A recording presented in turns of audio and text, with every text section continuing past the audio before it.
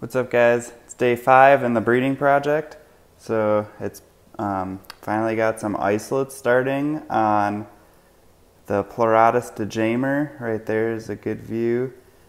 So 5 days in, the oysters are starting to get some isolates, which is kind of what I expected.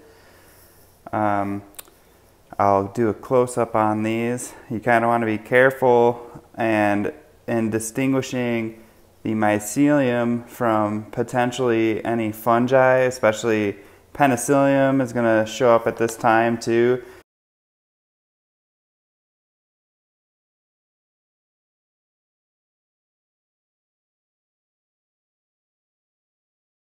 But you're going to look for any irregular growth, almost like a little piece of cotton or something.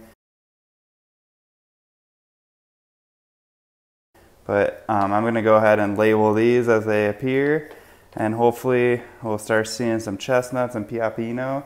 So I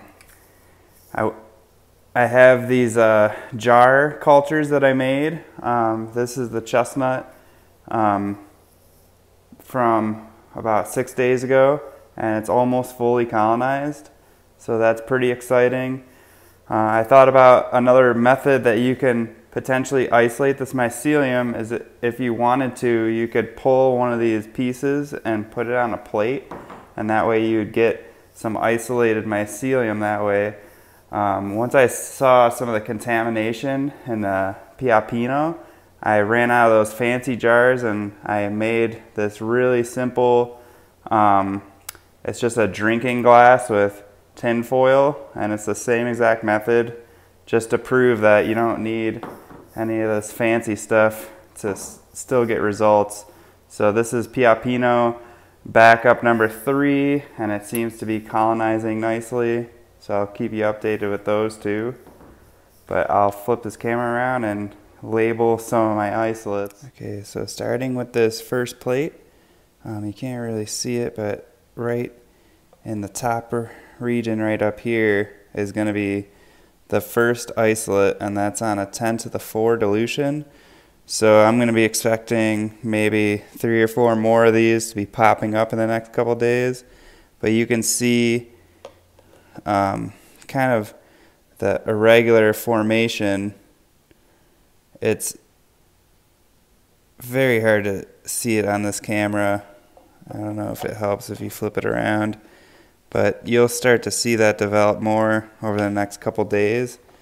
But I'm just going to go ahead and label this guy isolate 1. And then if we come over here, there was a couple more that were starting up on the edge. I just got to find them.